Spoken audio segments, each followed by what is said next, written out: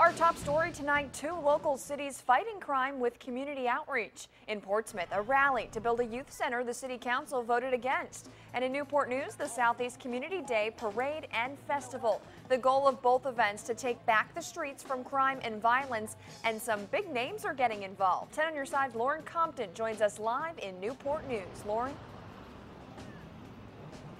And we are at the Dr. Martin Luther King Plaza here in Newport News. Things are wrapping up here at the Southeast Community Day Parade and Festival. As you can see behind me, people are packing up. But earlier, this was the scene of the festival. A lot of people out here enjoying the music and food, having a good time. And as you mentioned, a lot of big names are out here too, including Dr. Martin Luther King Jr.'s daughter, Dr. Bernice King. She was the keynote speaker today.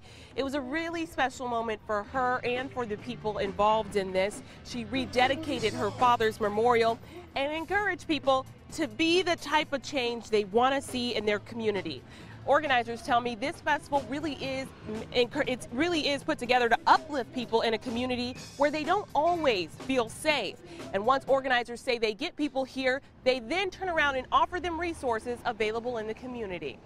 We are out there to decrease teen pregnancy, decrease high school dropout rate, more jobs, increase production, increase the standard of living for this community.